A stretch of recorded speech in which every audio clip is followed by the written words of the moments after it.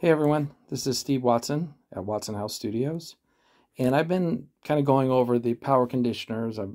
My studio's torn apart right now because I'm working on power.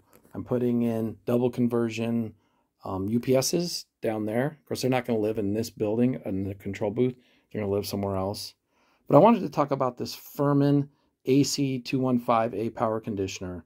Some of the power conditioners you get, let me see, I'm going to go up and show a rack right there. That's a one rack U power conditioner, live wire. I have like 3 or 4 different Furman ones as well. And when you open them up, there's not much in them. You know, there's very little actual protection. And I just feel like we kind of get ripped off on them.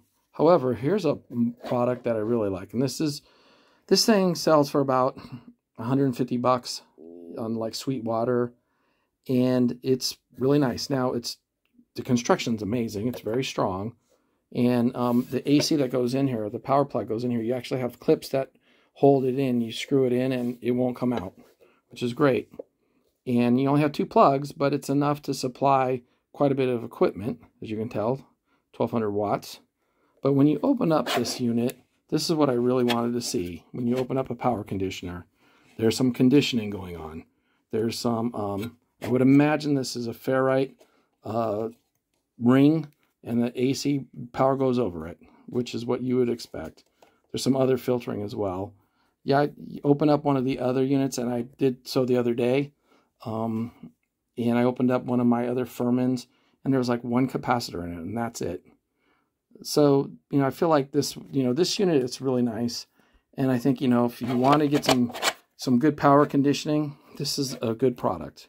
I would recommend this highly. I've used it, and I really like it. And if you're like me, you've had problems. I've had some noise. I've had RF interference and just other AC noise. And so I'm really spending the time to clean it all up before my next session, which is next week. And so I'm hoping to get it all done by then. As you can tell, I got a ways to go. My studio's pretty torn apart right now. It's kind of a mess. Look, I'll show you this. What a mess, right? But it's, that's just part of doing this work, and I actually love it. Anyway, so I hope you take this recommendation. This is a pretty nice unit, and hopefully this will save people time and money in purchasing products that aren't quite as good. Okay?